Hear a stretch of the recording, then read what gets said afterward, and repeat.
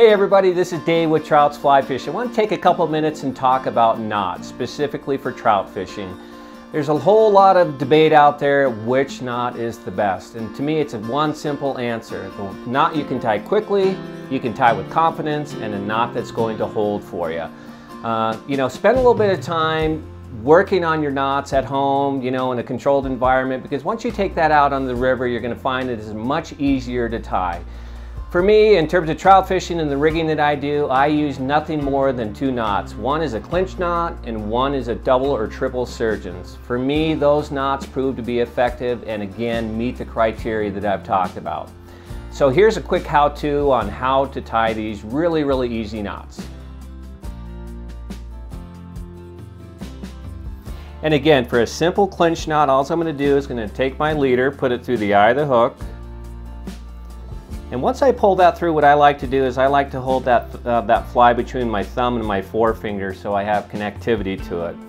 What I'm going to do from here, we call this the tag end, and all I'm going to do with the tag end is I'm going to wrap this around the standing length of that leader roughly 5 or 6 times. Now once I've done that, what I'm going to do is now I'm going to take this tag end and I'm simply going to put it right back through that little loop that I've left in there. And what I'll do is I'll take that and I'll pinch that down between my thumb and my forefinger on. Notice how I'm going to keep this hand stationary, and what I'm going to do is just simply draw that back down. Give it a little bit of a tug, just make sure that that's tight, and that is a simple clinch knot right there. It makes no difference on what direction you make your turns, but generally 5 or 6 times is going to more than get the job done for you.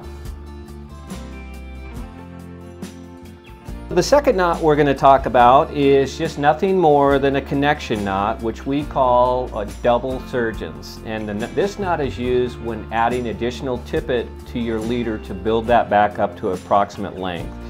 So let's assume at this point this is what's left of my remaining leader, and I've taken off some corresponding tippet and I want to connect the two. And all I'm going to simply do is I'm going to overlap both my tippet and my leader material. And what I have found is if I hold these between my thumb and my forefinger, if I bring my thumbs together, it's going to create that nice loop. Once I get that nice loop, all I'm going to do is 2 or 3 overhand knots through that loop. 1, 2, that would just be the double, and then now all I'm going to simply do is grab those 2 tag ends on there and draw those tight. Once I draw that tight, I can cinch that down a little bit and then just clean up my tag ends on that. Again, spend a little time practicing these knots at home. Once you get out on the river, it's going to serve you well. Thanks for tuning in. We'll look forward to seeing you out on the water.